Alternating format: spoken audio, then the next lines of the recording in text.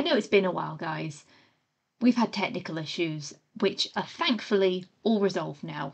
And we have a massive workstation right in front of us in order to make videos a lot faster, which is good because I plan to get 3 videos out in December. So welcome to Katherine Howard. I know this is the wife that everyone has been waiting for all this time. But first I'm going to do a little adjustment in how we format these videos. What we're going to do is, instead of putting all the Patreon thank yous at the back, we're putting them at the front now, because YouTube are unfortunately very picky about their watch time and how much your video is being watched. So videos that are more likely to be watched all the way to the end will be the videos that get recommended by the algorithm more often. And it's very annoying because a lot of YouTubers like to thank their patrons at the end of the video so it doesn't ruin the flow. But of course, some people, they don't have Patreon, they will skip to the next video as soon as the main bulk of the video is over. So now we are putting patrons at the beginning of the video, so you'll be more likely to watch all the way to the end. Yes, you can support this channel by becoming a patron. It really does help out. These lovely people here have been helping support me while I've been making these videos. It has been a lifeline when you're just starting out and you're just starting to make videos and they're just starting to become popular. And ad revenue is very inconsistent for new YouTubers. So you can help support the channel by becoming a patron. There will be a link in the description. So this is my big thank you to my VIP patrons who have put so much faith in me. And thank you so much, Anastasia Gracia, Alison Cuff and Larissa. Thank you guys so much, you're the best. For those of you looking forward to the next Katherine Howard video to come out after this, the rankings video that I know so many of my subscribers have been waiting for, the script is already available to read. Okay, let's go.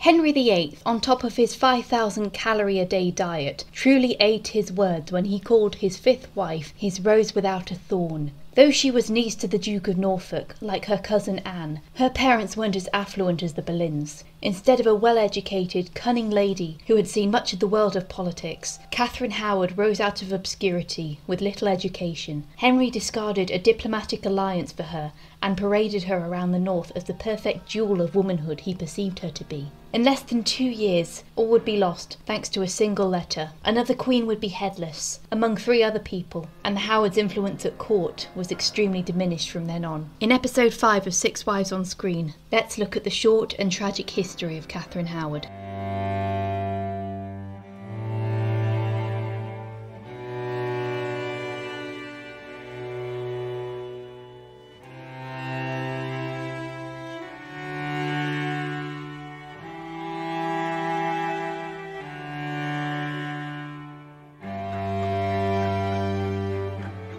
Katherine Howard is, again, a wife whose birth date is debated. All we know is that she was definitely still a teenager when she arrived at court in 1540. Her father, Edmund Howard, was the younger brother of Thomas, Duke of Norfolk, and calling him the black sheep of the family was an understatement. He had little to no inheritance compared with his 2 older brothers. He commanded the right wing of the vanguard at the Battle of Flodden in 1513. Many of his troops fled the battlefield at the sight of the Scottish army. He expected to have a noble death, going down fighting, but he survived and was knighted by his father. He got himself into debt to the crown when he borrowed £100, about 70k today, when he was part of the train taking Mary Tudor the Elder to France in 1514. He married into wealth soon after, to the widow Jacqueline Culpeper, who already had 5 children. Jocasta and Edmund had 6 children of their own, 3 sons and 3 daughters. Katherine was the middle daughter, born somewhere between 1520 and 1525. Due to Edmund's incompetence, they lived on very little, despite being of the aristocracy. After Jocasta died, presumably from childbirth complications, it was even harder for Edmund to take care of his children. Katherine found herself at a young age with no mother, no stable father figure, and separated from her siblings as she was sent to live in the household of the Dowager Duchess of Norfolk. her step-grandmother,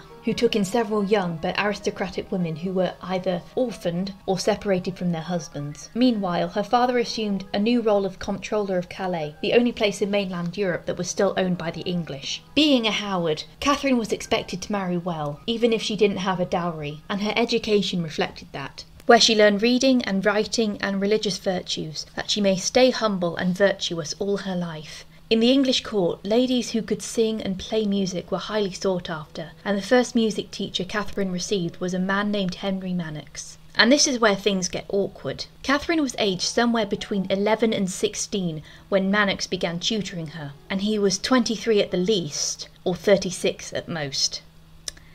Yeah. During these lessons, Manox took advantage of his position, where he would flatter her and pressure her into letting him touch her private parts. Catherine would resist, but he persisted. As the belief at the time was men couldn't control their passions, he could not be blamed for what he did to a lady. No matter how much she refused it, it would always be her fault, and she secretly wanted it all along. Eventually she gave in so he would stop pestering her, but she denied any full-on sexual intercourse with him. Manox vowed he would have Catherine's maidenhead, but he was dismissed from the Duchess's household after the two were caught kissing by the woman herself. This happened round about the same time that Anne Boleyn's downfall took place. Almost immediately after Manox's dismissal, Catherine fell under the gaze of another predator. This was the Dowager Duchess's secretary, Francis Derham. The maiden's daughter was a misnomer, where the Duchess's key was frequently stolen, and the male servants came inside for midnight feasts and romps. There, Francis flirted with Catherine, gave her gifts, and began a sexual relationship with her. They called each other husband and wife, promising to marry in the future. However, when the Dowager Duchess found out, she boxed Derham's ears, though they continued to meet in secret. In 1539, Catherine's father Edmund died. Catherine seemed destined to spend her life unfulfilled in the Dowager Duchess's household. There hadn't been a queen at court for a while now, and with no queen, women had no place there. But later that year, Catherine finally had her chance to go to court. Another queen was on her way across Europe to marry the king.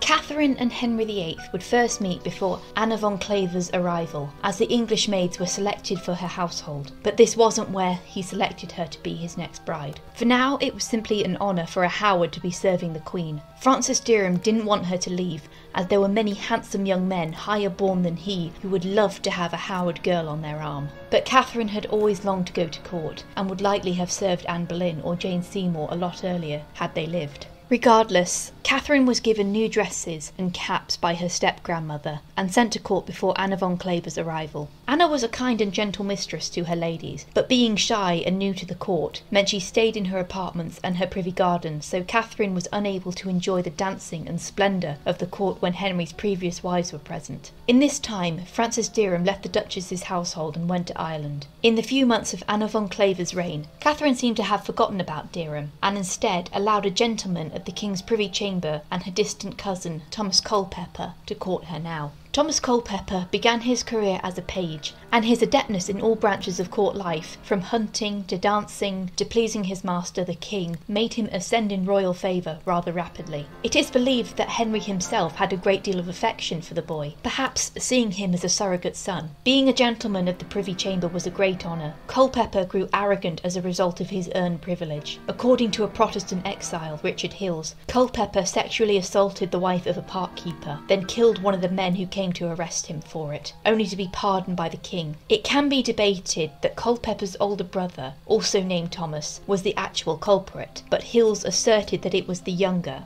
as he also referred to him as working for the king.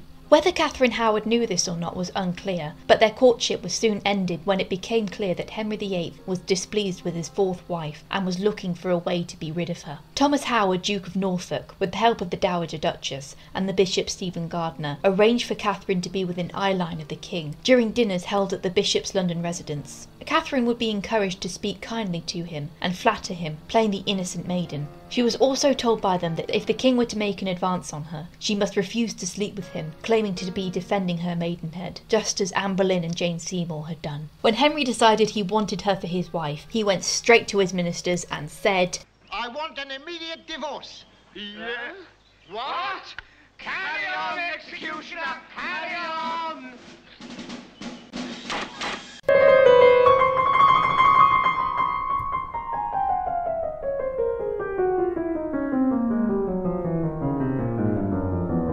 In July 1540, Henry annulled his marriage to Anna von Clever and set her up with a comfortable pension and lands. Thomas Cromwell was arrested and attainted for treason and heresy. Henry and Catherine Howard married secretly at Oatlands Palace on the 28th of July. On the same day, Thomas Cromwell was beheaded on Tower Hill. When his head was spiked, it was turned away from the direction of the palace, so Cromwell couldn't spy on the king during his wedding night. Not that he'd want to.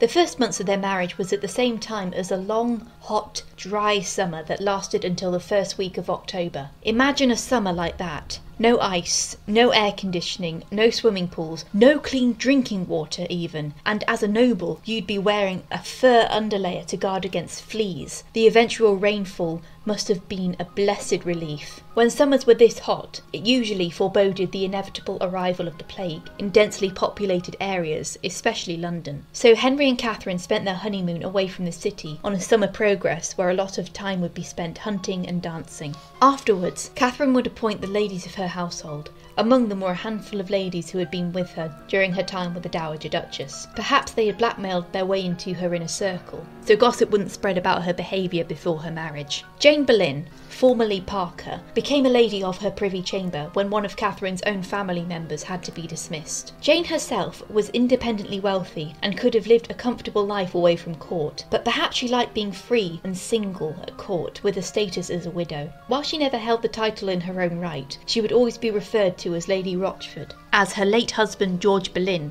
was the Viscount of Rochford. According to the Imperial Ambassador Eustace Chapuis, Catherine was an imperious and commanding queen. Meanwhile, Charles de Malillac, a French diplomat, claimed she was beautiful and graceful and sweet, while remarking that she seemed thoughtful, so perhaps being the centre of public attention all the time was quite overwhelming for her. When it came to Henry VIII's children, their collective reaction to their new stepmother was mixed. Prince Edward was almost 3 years old, and Catherine thought he was adorable, presenting him with a gift when they met. The Lady Elizabeth was 6, going on 7. Being a child prodigy in languages, mathematics and logic, it's likely Catherine couldn't relate to her on the same level, but still gifted her with one of the many necklaces she was given when she became queen. And then there was the Lady Mary, aged 24, unmarried, devoutly religious, and with a flawless reputation. She was actually quite distressed to see Anna von Clever had been dropped by the king, and was probably having a really horrible sense of déjà vu. After meeting the Queen, Mary was shocked to learn that 2 of her maids were to be dismissed. Eustace Chapuis looked into the matter for her. Apparently this was because Catherine felt that Mary did not give her the proper respect owed to her, and complained about this to the king, who shared her offence and gave the order to dismiss the maids. Whether this was all a misunderstanding or not is unclear, but Mary managed to clear the air, and the maids were returned. Henry had reduced her household before in 1533, and would do so again in 1541, so we're not sure how much Catherine was responsible for this decision. However, Catherine did have her gentler side. During Christmas of 1540, Anna von Clever came to court, and Anna showed no hard feelings to her successor, where the two even danced together. Among the many gifts that Henry piled upon Catherine were 2 spaniels and a ruby ring. Catherine was fond of animals, but as a symbol of their friendship, Catherine gave the ring and the spaniels to Anna. In 1541, Catherine believed she was pregnant and eagerly told the king about it. This happiness did not last long, as either she miscarried or was never pregnant to begin with. Henry VIII's ulcerous leg pained him to the point where he had to withdraw from public appearances and stayed in his privy chamber,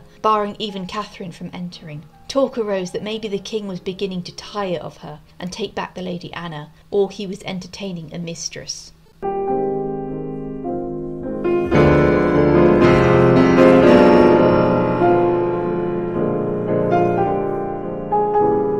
When Henry recovered, he told Catherine he was planning a royal progress in the north that summer, where they would visit the places where the Pilgrimage of Grace had originated in 1536, and ensure that the citizens who had risen in protest against him would be loyal and submissive from then on. Unlike the previous year, this summer was full of rain, which made the progress a lot longer than planned. The main stops were Lincoln, York and Pontefract. There were also plans to meet the King of Scots, James V, at York Minster to sign a treaty. King and court waited for weeks, but the Scots never came. During this time, at Pontefract Castle, Katherine once again crossed paths with Francis Derham, who had returned from Ireland and was seeking a place at court. He had a glowing reference from the Dowager Duchess of Norfolk and directly requested a place in Katherine's household. She didn't actually employ him as her secretary, only as a gentleman usher, but as her current secretary was ill, Derham took on the mantle. Either he blackmailed her into employing him, or she decided to give him the job so she could keep an eye on him and make sure he didn't talk. Nonetheless, Derham couldn't keep his mouth shut. He boasted that he would marry the Queen when the King died, which was treason in and of itself for predicting the King's death, and was violent when drunk, which didn't garner a glowing reputation among the court. At one point he physically assaulted another usher named John Fell, who chastised him for remaining seated after a Queen's Council meeting had finished. This was likely the beginning of the end for Catherine Howard, Jane Boleyn, Francis Derham and Thomas Culpeper.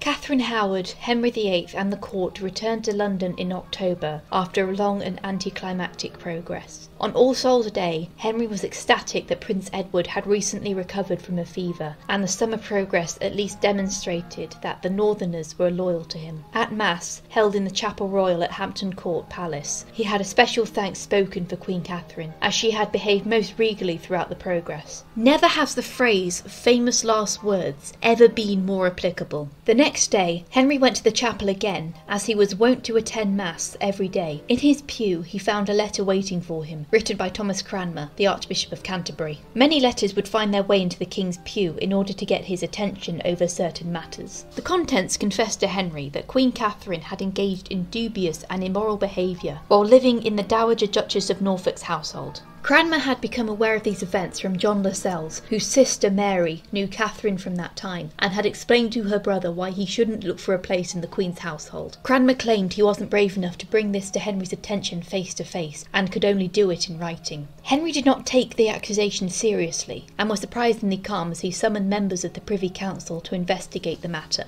The saying goes that Catherine was practising dance steps with her ladies in her apartments when she was told that she was arrested and would be confined to the same apartments. One by one, the women who had lived with Catherine during her time with the Dowager Duchess and Derham were taken away for questioning. 4 days later, Francis Derham was arrested, with the affair between him and Catherine Howard backed up by testimony from others who were in the Duchess's household at the time. There was a concern as to whether their relationship had continued after she had married the King. He swore that he hadn't, adding that someone else had succeeded him in her affections. He named the man, Thomas Culpeper. While the investigation was underway, Henry was planning to leave Hampton Court for Whitehall and leave Catherine behind. While it may be fictional, it is not impossible to believe that Catherine slipped past her guards when she heard that Henry was in the Chapel Royal and tried to reach him to beg for mercy. Whether he was there or not, the guards caught her and she was pulled back to her apartments kicking and screaming.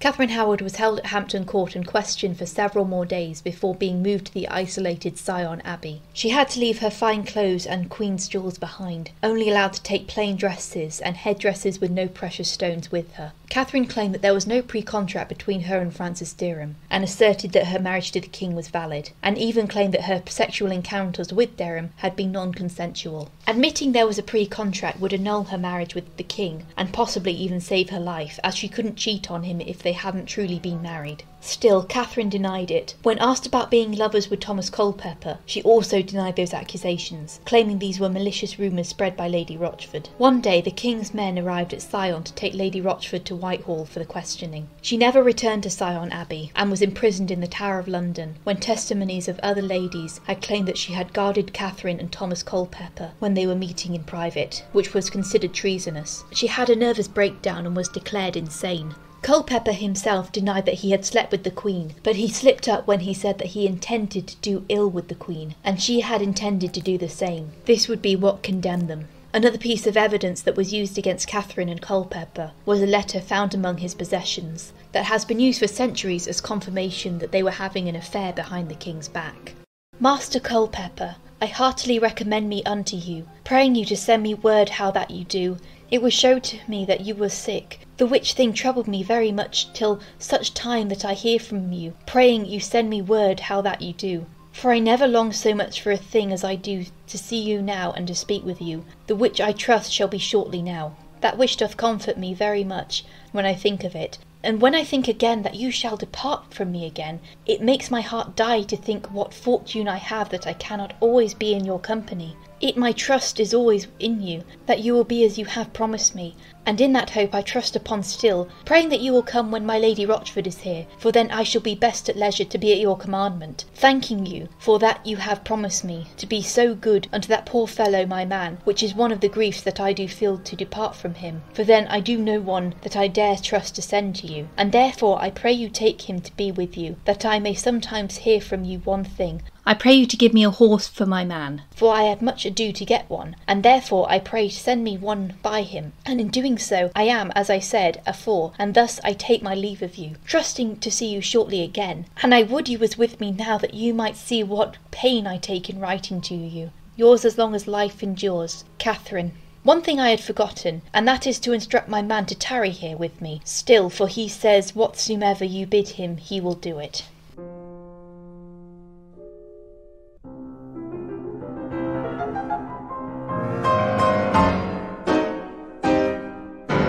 In the Tudor era, even thinking ill of the king could send you to your death. Under the Treason Act of 1534, Katherine, Derham and Culpeper were charged for attempting treason for maliciously wishing, willing, or desiring by words or writing or by craft imagining harm to the king. Henry wasn't hurt physically, but his ego certainly was. He burst into tears in front of his council, and became so angry that he called for a sword and swore he would kill Katherine himself. The council convinced him out of it, so he took his revenge in other ways. First he passed a bill in Parliament which would allow someone to be executed for treason, regardless of mental state, which sealed the fate of Lady Rochford. Secondly, he passed another law, that a queen consort who had failed to reveal her past relationships with men was guilty of treason, retroactively condemning Katherine.